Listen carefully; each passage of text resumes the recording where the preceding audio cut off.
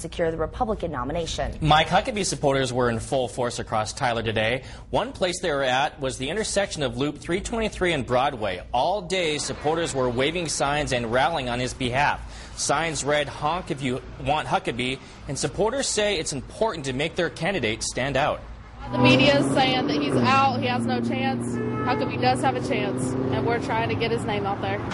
Now, although he has only a few hundred delegates compared to McCain, Huckabee has said he will not drop out of the race before the Texas primary.